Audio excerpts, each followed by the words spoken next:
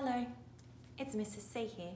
Today I'm reading Millie Loves Ants by Australian author Jackie French and illustrator Sue deGennaro.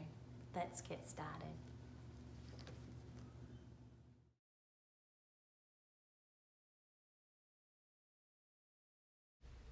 My friend Millie just loves ants. Her whole world is ants, ants, ants. Ants in pot plants on our path. Ants that live beneath our bath. Ants that crawl up in my pants. Ants that make me jump and dance. Ants in the kitchen. Ants in the shed. Ants on a picnic. Ants on my bed. Ants that live in hollow trees.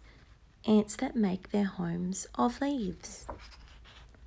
Ants in tunnels, ants in mounds, drag down debris to their towns.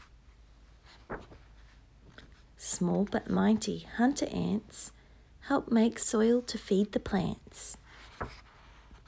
Queen ants fly before the rain. Soldiers fight a war campaign. If there's just a chance of ants, Millie's nose must do its dance.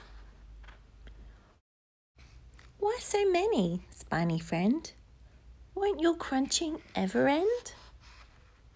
Millie trundles through the trees, wildflowers bending in the breeze, where the sunlit tussocks glow and dusty wombats dig below. And I follow, now I know, where most of Millie's ants will go.